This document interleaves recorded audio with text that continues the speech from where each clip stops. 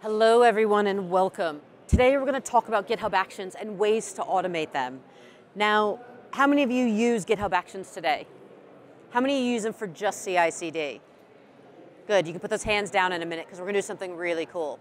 So to get started today, I want to talk about how we use actions beyond CI/CD. So I'm going to start introducing how we go more than CI/CD, then how do we go faster? How do we accelerate our delivery by automating things? Because the best way to do things is to automate our way into a job.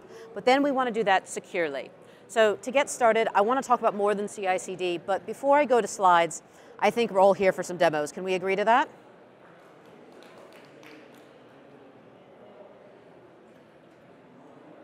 So this is my repository. I'm going to encourage everyone, as this is a public repository, to go to this and join as a contributor as I'm talking to you all right now. Why are we going to do that? Because I want you all to see what automation I have as a news contributor when you join a repository. Now, how many of you, when you get started on a project, don't know where to start? There's maybe no README, don't know where to go. Another really good use case is maybe you're joining an open source project. A lot of people go, I want to contribute, I want to do cool things, but I'm really scared because putting yourself out there is hard. So in this repository, I have a workflow that's going to run as you all join as contributors. I have quite a few workflows, but the first one I want to show you is called community management. This is one that I've built where it goes anytime it's created on a new pull request or a new issue or someone coming in. It's welcoming you as a new contributor to my environment. So not only is it going to welcome you, it's going to check, are you a first-time contributor? Are you opening that pull request? Are you opening an issue? So if you're there on your mobile device right now on the GitHub app, open an issue. Let's see what happens, okay? So with this issue, it runs a little script that adds that person, it welcomes a new issue contributor, and it welcomes a new PR contributor. So no matter how you're contributing to this repository, we welcome you in. But it doesn't just stop there. We can also auto tag our issues and pull requests, because as I open up that pull request or that issue, I want to look at ways that I can tag it for organization, because issues can get really messy and our repositories can get really messy. We can add priority and different components to it. The other thing we can do is look at metrics. Now, why would I want to look at metrics? Because I want to look at issues and pull requests in the last 30 days. Because sometimes when we're contributing to projects, whether it's open source or inner enterprises, we open that issue or we open that pull request, but it goes stale. So this actions workflow is going to look at that and generate a report. Now, this is all text, but let's look at how it actually looks in real life. So if I go back to my actions, and this is I'm just going to go to the prettier screen here. Go to my community, and I see someone's already ran an issue here. Let's see what we've done. All right, we already have a contributor. So thank you to the person that's already live contributed for us. Thank you for being on top of your game. So we've welcomed this new contributor. It's auto-tagged some issues and PRs in it. And it's ran successfully. And we got a couple more coming in. So I love this. I love that people are contributing. Now, so those of you that are out there doing this, do you see the welcome messages? Do you see what's happening when this is running? So I want to see what you all have done. I see new issues being open. And let's see what's happened. So the one that's been universe with an exclamation, not assigned to anyone, it's been open. I don't see any labels. Maybe because there isn't a description. So we can't always fix everything, but we have good ways that we can look at this. So we've welcomed everyone into the repository today. We've done some cool stuff. Now this is a public repository. If you want to take these workflows with you after today, please do. This is for you. But the other thing I want to look at is stale management. We often forget about doing things. I was working on a community project recently, and actually it's a Microsoft open source project, and I completely forgot about it. So maybe every day at midnight, I want to run this schedule to see what stale issues do I have. So in this case, I'm taking a different approach, and I'm managing stale issues and pull requests within that repository. So I can mark those as stale. I can do 90 days for 30 days for PRs, and 7 days before they're closed again. So again, this has all this, and then we also put some management metrics in here. So if I go back to the workflows that have been running, what does this look like? I'm going to go to our stale issue management, click on one that's already ran today, and it's going to give me a report. So not only did I have some ability to look at stale issues and clean it out, but I know exactly how this clean out report is. How many of you have used any kind of build summaries in the past? A few of you? So in each of these actions workflows that we see today, there's going to be a build summary. And we can customize those build summaries. So very much in this one, I want some metrics. So it's not only just that we've done some things, but how do we know it's been done? So this is a management report from earlier today. There's obviously not going to be any stale PRs just yet or any issues, but we can use this in other ways, and I'll show it to you how I use it in my other actions workflows as well. And another cool thing you can do with this actions workflow, you can get this report, you can send it to yourself, whether that's going to be in Teams or Slack. You can automate getting a report every day or quite regularly as well.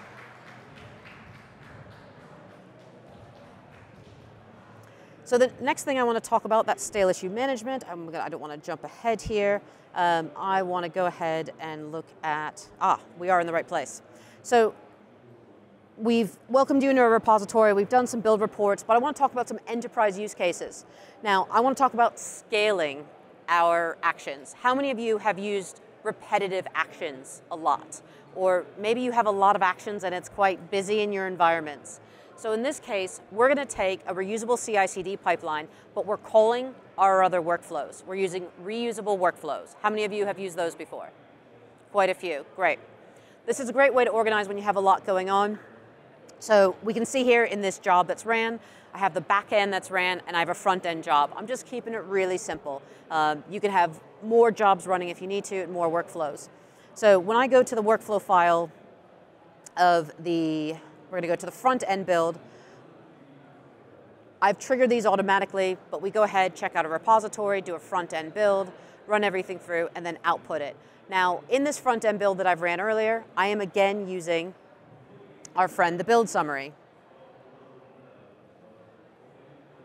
So this I ran a little bit earlier just for the sake of time, and I have a build summary of how I went. Now this is a really simple build, but I can customize that build summary. I can know exactly what completed successfully, how long it took. It took about 2 seconds.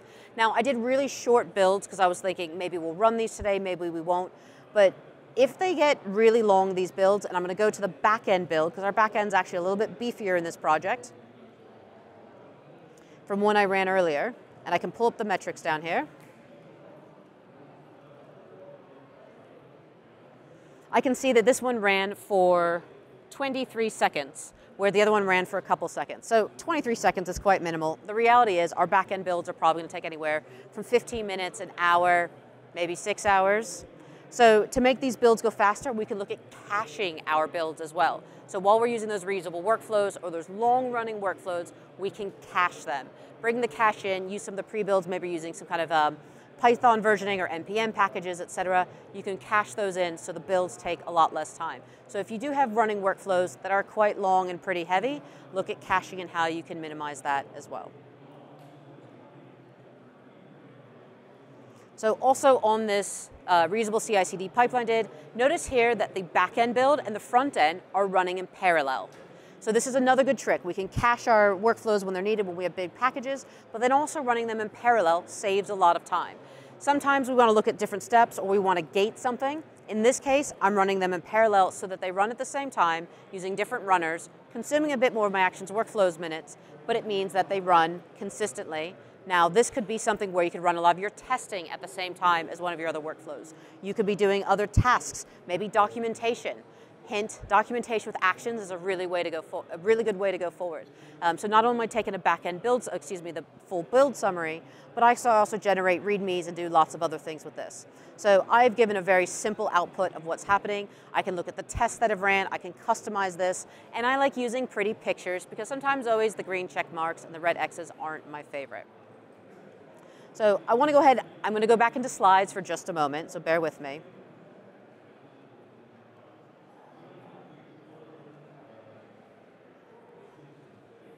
So I said we were a little bit more than just CI/CD. So what are some other use cases?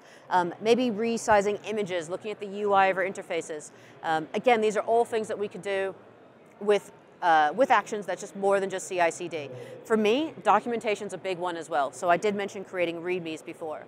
And I did say we're going to go faster. So again, those are your parallel jobs, caching your dependencies, and then using reusable jobs, especially if you're going environment to environment.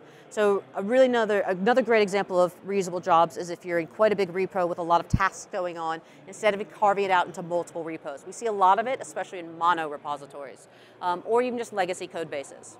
But more importantly, I want to talk about doing it securely. Now, do I have any security experts in the room? A couple of you. I'm going to give you a little bit of a hint. we're all security experts because we're pushing code. And I've done it, I've pushed a password. We don't want to do that. So we've spent a lot of time at GitHub securing our full SDLCs and our workflows by doing quite a few different things. But we need to prove that it happened. We need to prove that it happened correctly. And we need to prove that it happened correctly and the process and the people who were involved in it were supposed to make it happen in the first place. How many of you have had a build that's been tampered with? It's happened. And unfortunately, it's quite a bad interaction when that happens and our jobs are on the line. So I want to talk about artifact attestations, when we can attest a build. Now there's lots of big words when you talk about artifact attestations, but we want to provide evidence that the artifact that is being ran is the same thing that we originally built, because getting things tampered with isn't very good. So we spent a lot of time and effort in artifact attestations. We've also done a lot in controlling our releases as well at GitHub. We've had immutable releases that went GA very, very recently. I believe it was announced yesterday on day 1. So in that, we're trying to get that whole SDLC lifecycle that a lot of our customers are requesting. So we do have SLSA level 3 compliance with this, but with this, whether you're using a public repository or private repository, they do work a little bit different. So with using the GitHub managed workflow, and this is GitHub managed, not on a self-hosted runner, if you're in a public repository, you're attested with the public good SIG store. And from there, it will then go into the attestation, signed attestation, and gives you a public transparency log. This is great for open source projects. The open source community has been screaming for this, and here at GitHub, we've been making sure that it got delivered. Now, if you're running in a private repository, which a lot of our customers are, you attest with a GitHub SIG store, you get your signed attestation, and then you get your output into a private attestation store. So being able to show a bill of materials and provenance is absolutely critical. So good news, have a workflow that I've already ran today, but we're going to go ahead and look at what it does. So this is going to build a container image for us, and I'll pull up the repository. This is a really simple workflow because, as we know with attestations, they can get really long and quite heavy-handed. So in here, it's very simple. I'm going to push to our GitHub registry. I'm going to package up our build. It's going to go to the GitHub container registry. I'm going to go ahead and build and push that image, and then I'm going to attest it. And I'm doing that with several actions built into this workflow. And then I'm also going to give myself an output summary. So what does this look like when it actually runs? So again, I just did a very, very simple build, and then I give an output summary, because again, I like using these build summaries. So as soon as I go down, I can see the build summary, I can see exactly the container image and the image digest, and then I can double down on the attestation created. I can download this attestation, I can secure it, I can look at when it was created, I can look at the commit history, I can compare the SHA codes, I can look at the build summary, I can look at the actual workflow file that it originated from. All of this data is going to be packaged up and something that you can verify within yourselves. Now, you can also verify it in the CLI, and you can get all this details in the package that is downloaded. So on top of that, you can also compare your attestations to your releases in your build. So I'm going to go ahead into our repository. I created a release the other day, and I can see this is my latest release. I can go ahead and look at the source code. I can look at the attestation tied to it. So the attestations and the immutable releases are now a very happy married couple, giving you an either further step to secure those workflows. So if you're out there and you're thinking you're not a security expert, what are ways that you can help yourself be more secure? And the end-to-end SDLC capability with attestations and immutable releases is really cool. And it's something that our enterprise customers have been really excited about and really wanting to hear for quite some time. So I'm going to go back and look at our workflow runs from earlier. Let's go to our issues and see how many more issues we have going on. All right, we've got a new contributor message. I fixed a spelling typo. That's because I didn't review my own code. Fantastic, thank you. So now we have a description in this issue, and we can see the GitHub Actions bot has come in and said, welcome to the project. It's tagged your name. It feels happy and welcoming because they said my name. It says we'll review your issue. We have a contributing guide, and that's the output that your contributors get. You welcome them into the community, and you can add a lot more to that. I want to thank everyone today for coming in and contributing to the code base. Again, this is a public repository for you to take with you. Please feel free to look at any of these actions workflows, open up issues, comment, break my code, whatever you want to do. But I thank you all for attending. My name is April. I'll be here in GitHub Central if you have any questions about this. And thank you, everyone, and enjoy the rest of your universe.